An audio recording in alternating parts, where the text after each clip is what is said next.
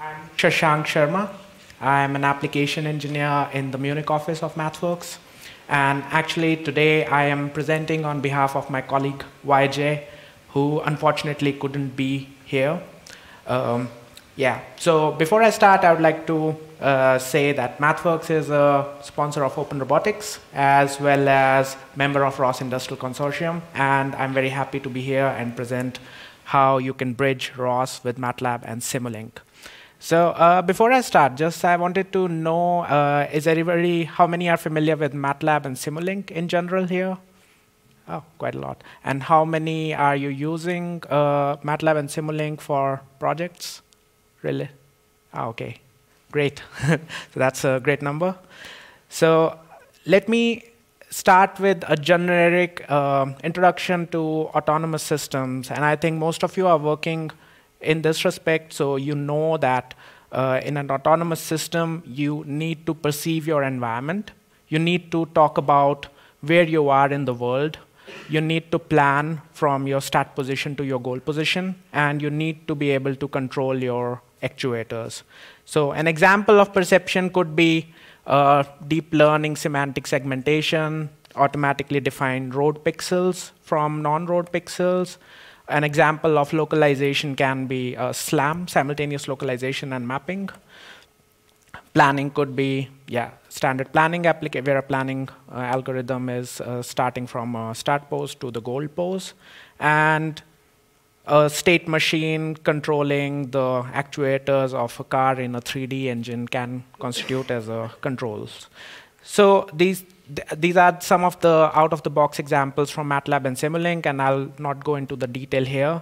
What I wanted to say from this slide is that autonomous systems are complex, and it is important to manage the complexity of autonomous systems.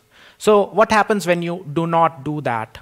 So these are some of the examples from DARPA competitions, and these are made by some brilliant researchers, but as you can see, that these managing complexity in autonomous systems is hard, and it can lead to some funny but disastrous situations. So that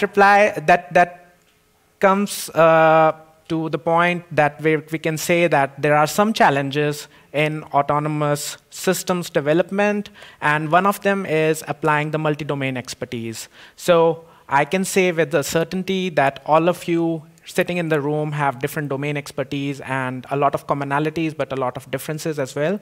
So this is one of the challenges you need to apply. We need to work together and collaborate.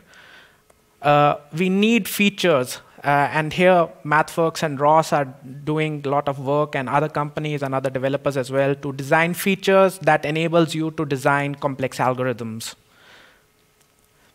You also need end-to-end workflows, preferably in one development environment. Sometimes it's not possible, but you need to reduce the number of the environments that you are interacting in.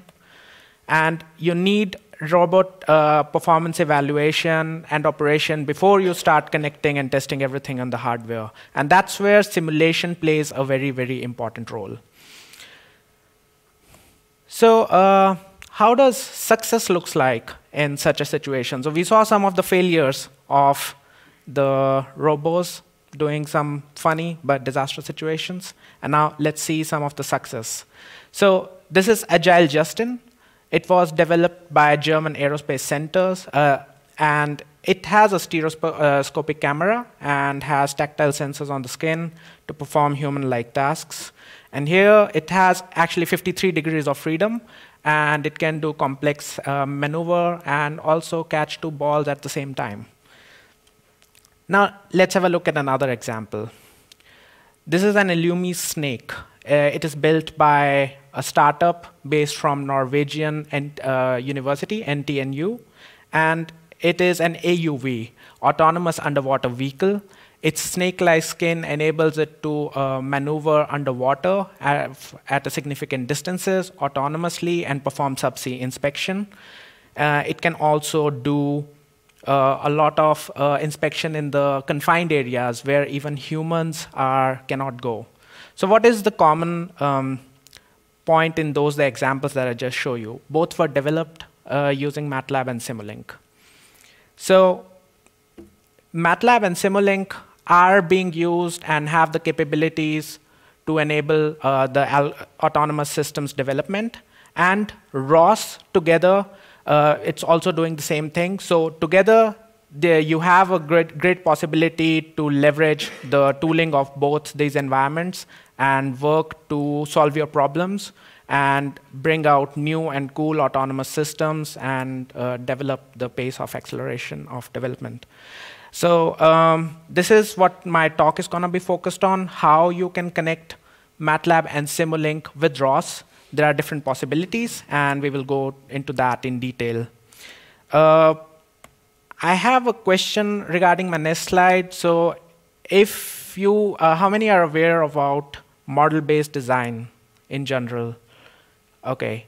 So model-based design, I'll try to explain it very briefly. Model-based design enables you to create one model and then right from the requirements to system architecture to your component design and implementation till verification and validation using the same model. And that's the value proposition. And that's what something people who use Simulink really like. And I would come back to it later. This was a slight segue. And why I talk about this is because when you use Simulink with ROS, what are some advantages and disadvantages? Now, let's take another example of an autonomous system, self-driving car. It has some sensors and a perception environment. It has some planning modules.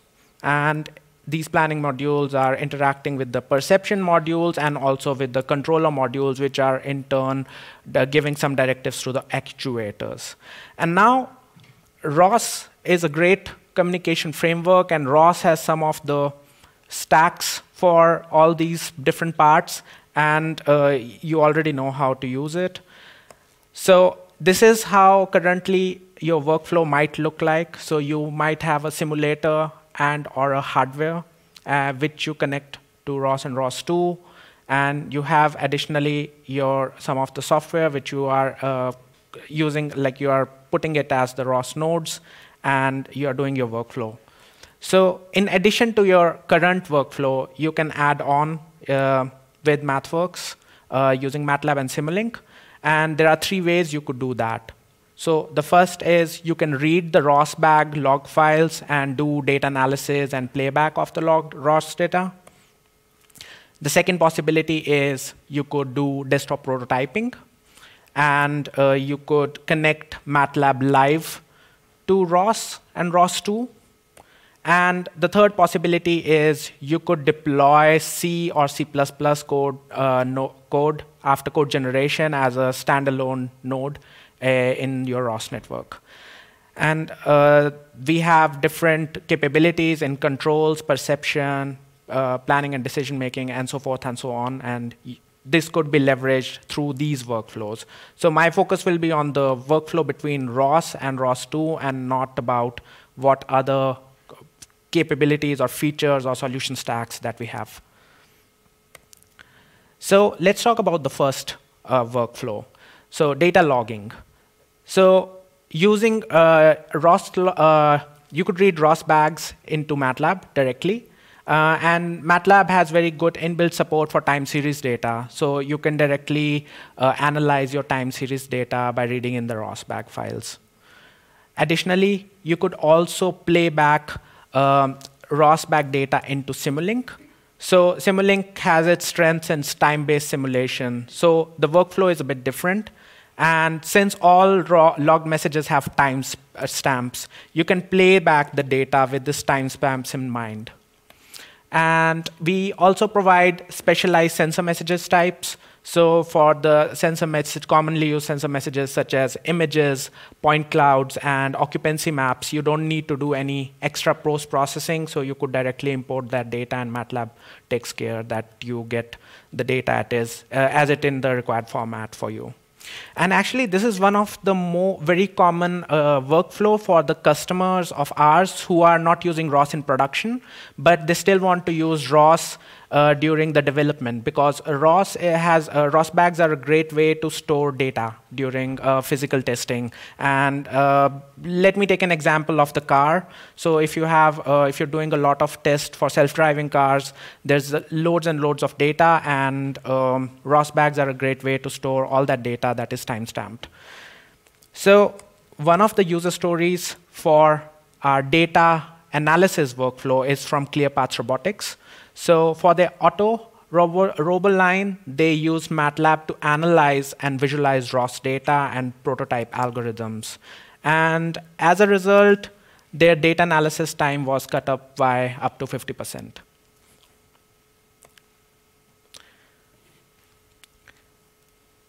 The second workflow is desktop simulation for algorithm development.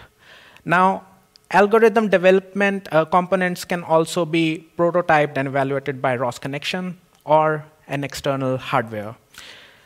So MATLAB and Simulink makes a desktop simulation easy with ROS, because you can leverage both of the design tools to enable prototyping of new robotics algorithm. And because you can make simulatable algorithms in MATLAB and Simulink quite easy, it's very easy to then co-simulate it with Gazebo. So let me dive down a bit into MATLAB-based ROS workflows. So with MATLAB, you can create a ROS network or participate in an existing ROS network. You can then collect data, send or receive ROS messages. Your algorithm can be processed to schedule the execution of MATLAB code efficiently. And using rate control or ROS rate, you could slow down the control loop based on the ROS master clock. And optionally, you can also visualize the results.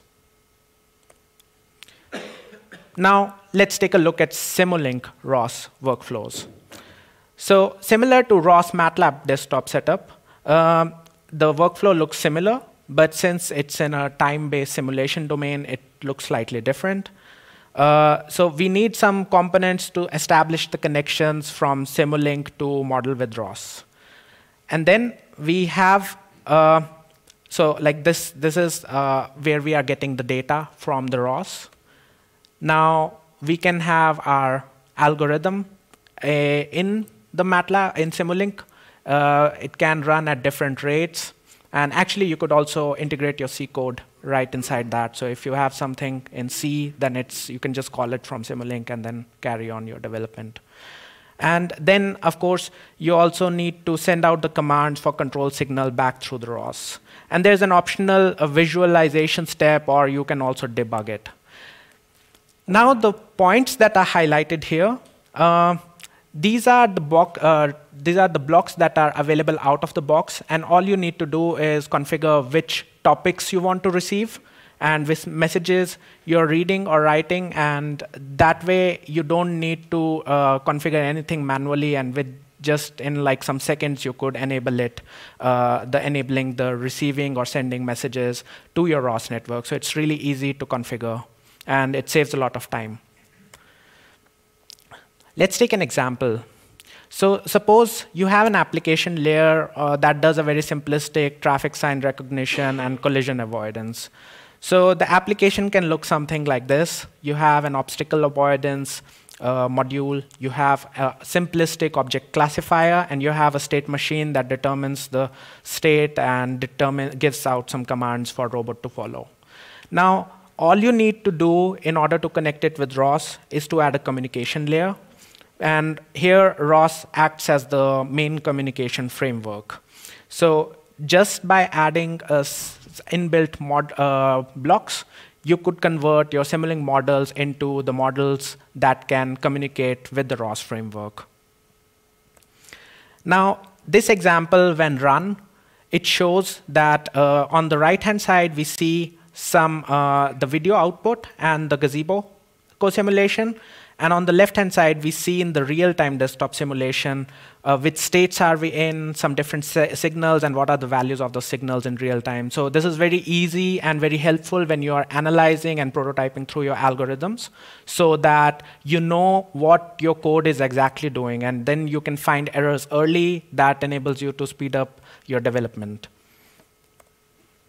Now, this is also another example where we are using ROS-2 nodes instead of ROS, and shouting a call out from Stephen's presentation. So here we are using one of the bridges, so ROS-1 bridge, which enables this example. And this is also an out-of-the-box example available for you to download with the toolbox. Now, this brings me to my third point. How to generate code out of it. So now that you have implemented your algorithm, you have done multiple iterations, and now you have significant confidence that you might want to try it on a hardware, or you might want to, speed up the speed of your simulation. So you can then automatically generate ROS nodes by creating our C++ code. We have a long history of code generation with multiple customers, and you could deploy your algorithms then as standalone C and C++ ROS nodes. But what you can additionally do is, once that ROS node is generated, you could start and stop that C or C++ node from MATLAB. And you can also, using the external mode, access the data and tune parameters inside your C and C++ code using Simulink. And of course, you can use ROS to communicate with the node. So an example of this, this is again another shipping example where several core components of a sample navigation problem have been broken out into separate nodes to create a distributed system, and then each node is deployed as a ROS node. And this enabled us to speed up the simulation of the same thing, same system after the code generation. Now we have another user story for the code generation. So Voyage, it's a Silicon Valley startup company for self-driving cars. They wanted to use Simulink's model predictive controllers for their longitudinal controls. And then they used a ROS toolbox to deploy this controller as a ROS node.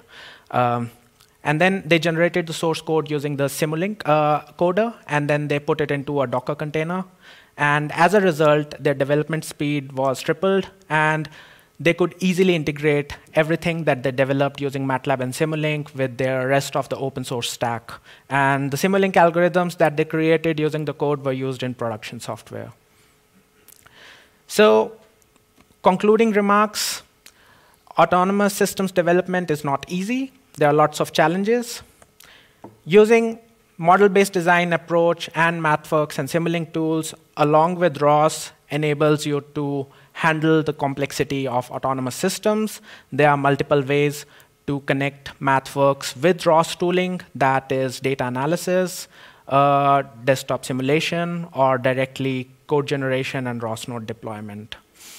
And yeah, so these are the same information. And thanks a lot for listening. And I'll be happy if you have any questions about this presentation, or if you're interested in knowing about other solutions in navigation or robotic manipulation or anything else. Thank you.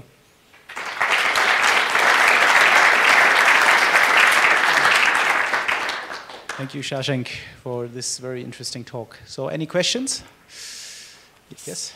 Do you have a code generation working for ROS-1 and ROS-2? Both. So we have, for ROS-2, we have support for publishers and subscribers at the moment, but we plan to keep on adding more and more support, but we have code generation for both ROS-1 and ROS-2.